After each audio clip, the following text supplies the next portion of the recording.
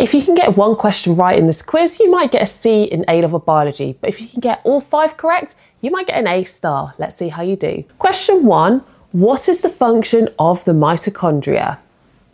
So that's question 1. What do you think? What is the function of the mitochondria? Now the answer here is really specific for A-level. The answer would be it is for aerobic respiration, and that produces ATP. Question 2, during which stage of the cell cycle does DNA replicate?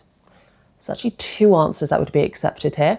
And the 2 accepted answers would be either interphase, or more specifically, S phase, which is one of the stages within interphase. Question 3, which type of cell releases antibodies?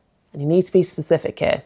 Question 3, what's the name of the cell that releases antibodies?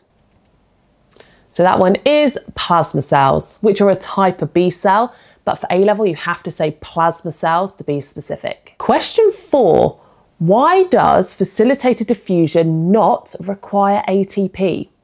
So have a think about that one. Facilitated diffusion, it doesn't require ATP.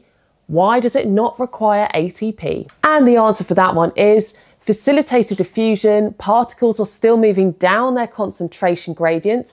It is still through a carrier or a channel protein, but because it's movement down the concentration gradient, ATP is not required to provide energy. And finally, question 5, why do electron microscopes have a higher resolution than optical microscopes? So that's question 5.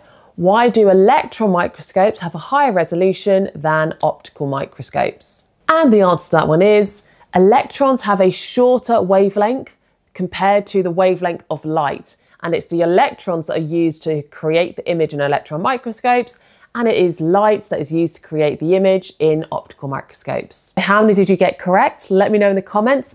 And if you have any topic requests, let me know as well, because I could do more of these quizzes for you.